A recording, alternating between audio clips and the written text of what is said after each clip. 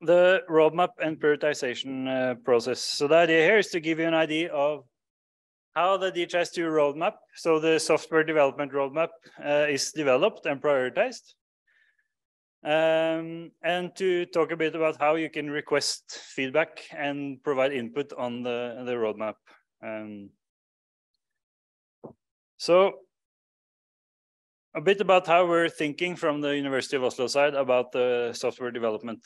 So of course, DHIS2 now used by a lot of countries. We're getting a lot of requests in my country. We're working on this project. We need this feature. We need to have the user interface slightly different. We need to be able to import data in a certain way, etc. So there is a lot of requests for features, functionality coming in.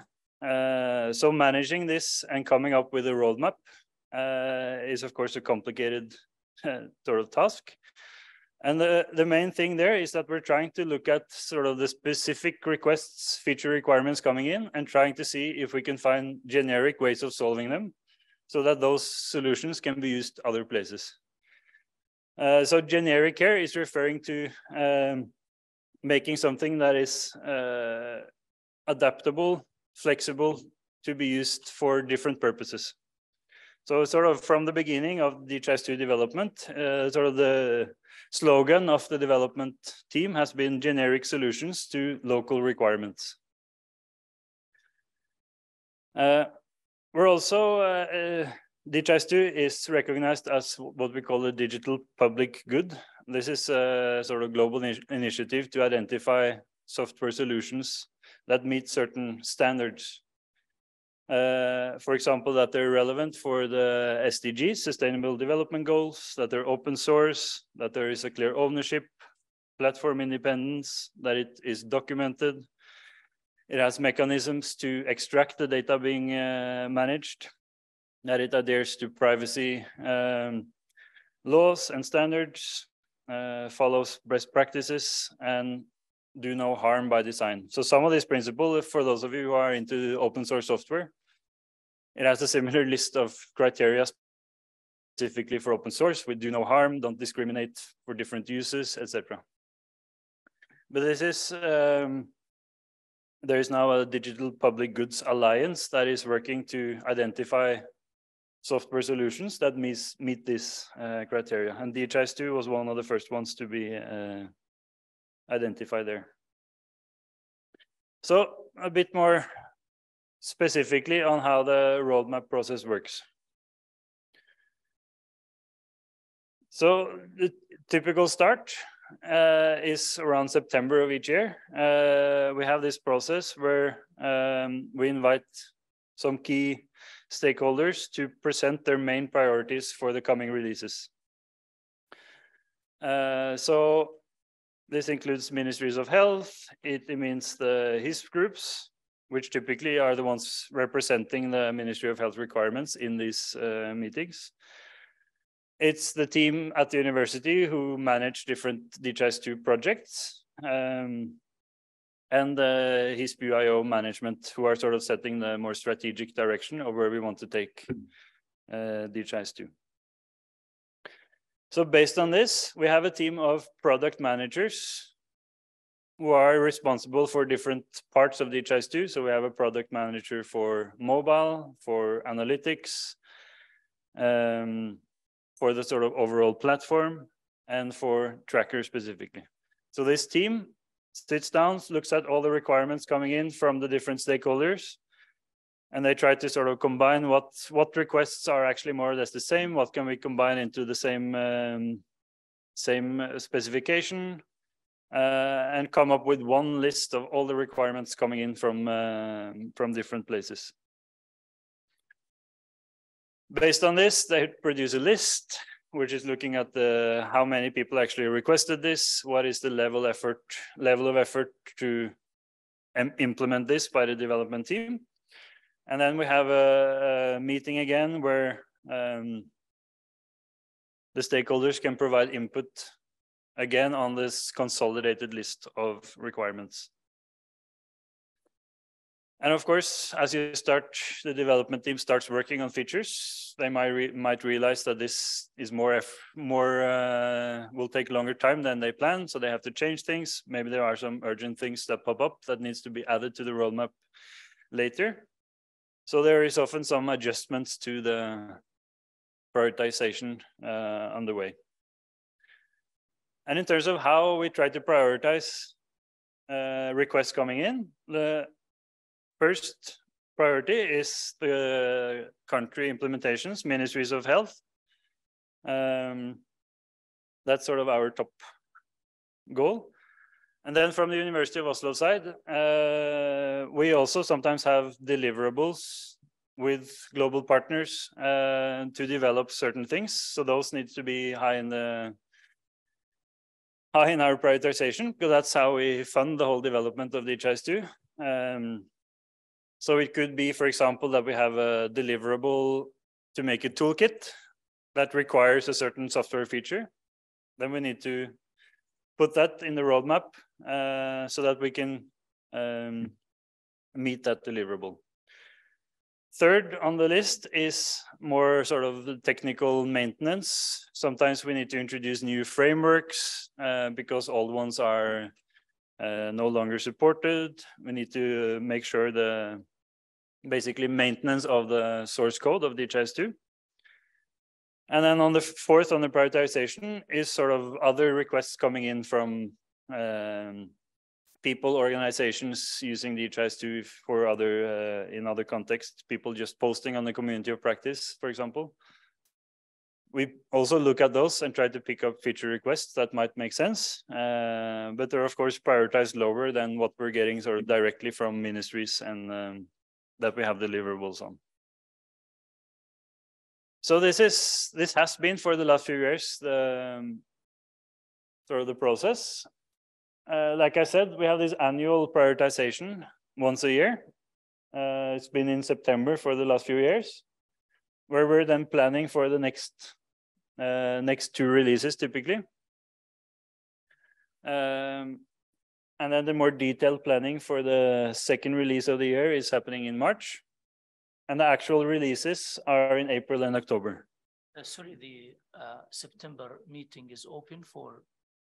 Yeah, so the September meeting, yeah, so I don't remember exactly what sort of the process was last year, but I think a lot of it is through the HISP groups. So we ask the HISPs to talk to the ministries that they support to sort of what are your priorities, and they try to compile that for the ministries that they work with. So it's coming through the HISPs. But then of course, from the University of Oslo side, we also work directly with some countries. So we have an idea of what the priorities are also from the projects we are engaging in.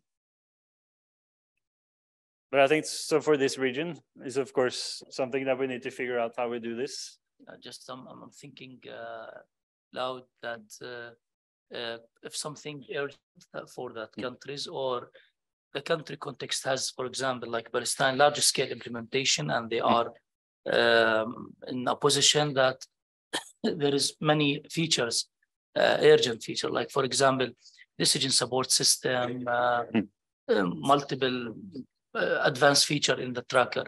So just I'm thinking about, shall we put it on the community of practice in first, then go to the JIRA for make it more visible for the developer, or channeled through the HISP or UIO. So we have, just in my mind, I have several ways and channels to communicate. So what is the best way to do that? I have connection, for example, in Palestine, I have connection with all, but maybe for me, it could be community of practice, then HISP, then waiting, or what's that process? Yeah, I think it's always good to make JIRA issues. I'll come back to JIRA. This is the system we use for actually collecting all the feature requests and defining the software features that are being developed. But I would say in general, it's important to not just make it added to JIRA. If it's something that's really important for your implementation, you need to try to explain it to someone sort of more directly as well, because there are just so many things coming into Jira that it's difficult for the product team, the product managers, to actually understand how important something is for an implementation. And of course, if it's a feature that is very important for a national implementation, we need to understand it so that it can be prioritized. But if it's just coming into Jira, it's not necessarily something that is picked up. But I think going forward, I think one way is through then the HISP, so that when we have the next prioritization process, this region will be represented there, which it hasn't happened before, of course. And then, of course, if it's something urgent, so on the global team, we also have we're also inputting into this process, like myself and my colleagues. So you can also always approach us and say, this is really important for us. People are not picking it up on Jira. So can you help us sort of promote this and then explain? We can try to explain why this is important. And of course, there are often things that we sort of personally, I think this should be higher on the roadmap. But I'm not always able to convince the people managing the software that this feature is important. We will specify our list, the wish list and the urgent list. Yeah. And we'll share it to Dr. Rahman and Haneen, sure. Yeah. No, so I think it's something, of course, there are, like I said, so many requests coming in. So including us in Oslo, we're not always able to push for what we think is the most important. So it can be a frustrating process, of course. What is new this year is that we're not doing 2 releases. So this year there will be a new release, I think next week, 2.40. And then there won't be any new versions until probably April next year. And the reason for this is that the development team feel they have quite a big backlog of things they would like to sort out, including upgrading old applications to new frameworks, etc. So a lot of sort of maintenance tasks and some bugs, etc. They want to prioritize rather than having a new release with new features this fall. So this year there will only be 1 release. I think next year they're still not 100% sure whether they will continue with just 1 release or they will do 2 releases. But I think most likely it will from now on be just 1 release per year. Most likely, but not confirmed after next year. One reason that they can reduce the number of releases per year is that we're moving towards what we call continuous release of the applications. So DHIS2, it has of course, it's installed on the server, the main application, and sort of the core functionality. But then, as you saw this week, we've showed a couple of examples of installing new apps from this app hub. So what we're moving towards is that the sort of server backend side of the DHIS2 is getting less frequent releases, but that the apps can be updated more frequently than DHIS2 itself. So it's a bit similar to what you have on Android or iPhone. Big updates, maybe once a year, but your applications, Facebook and Google Calendar and all those things, they can be updated with new functionality more frequently. So it's the same thing we're moving towards with DHIS2. Fewer releases of the core DHIS2, more frequent releases of the individual applications.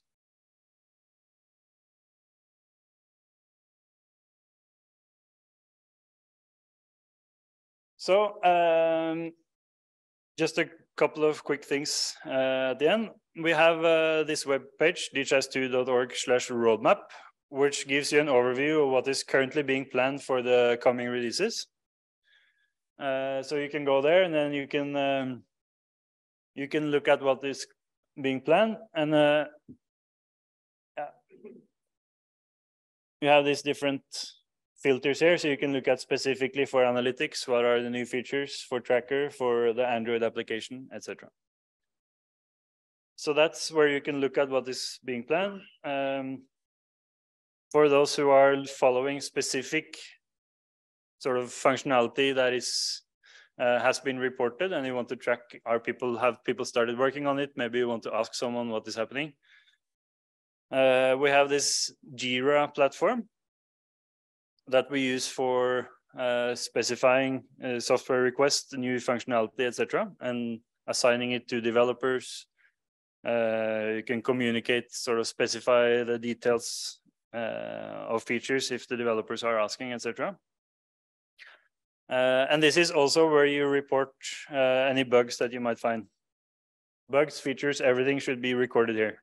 And then in addition, you might have to follow up with someone to make sure they understand how important it is. So I really encourage you to have a look both at this roadmap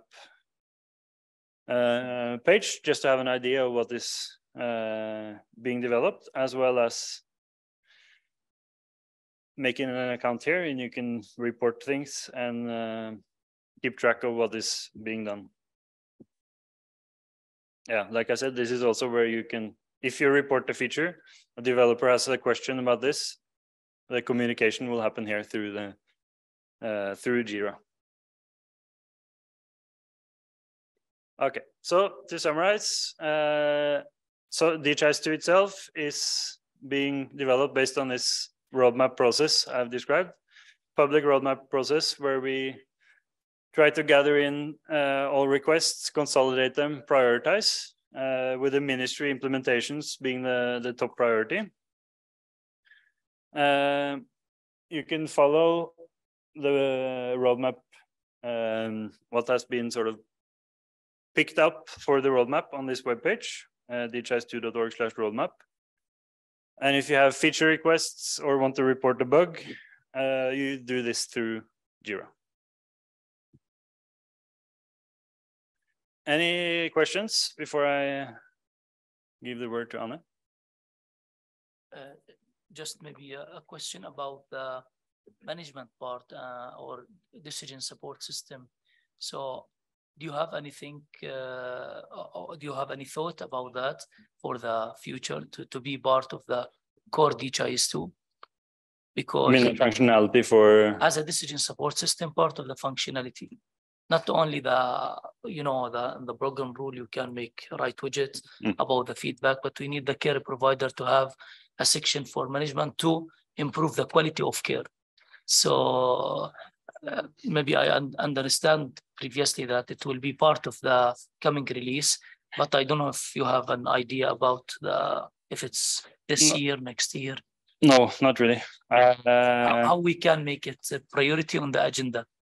I think you need to then compete with all the other things people want for the. What if we put a JIRA and do voting on that and make it? Yeah, no, I think it's good to have that kind of that you really make sure that Mike, as a tracker product manager, understands that it's the totally, top priority for you, and he's supporting that totally.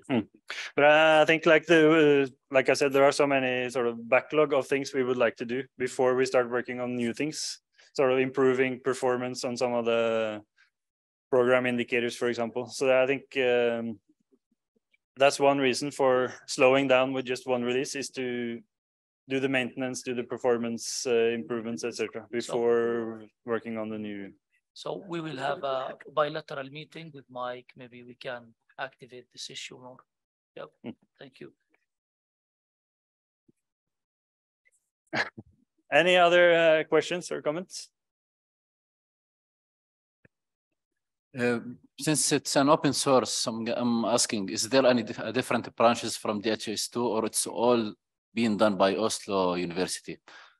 For example, if I need to do a country-specific thing not available in DHIS2, but using DHIS2, can I like hire a company, use the code, do our own development without referring to Oslo?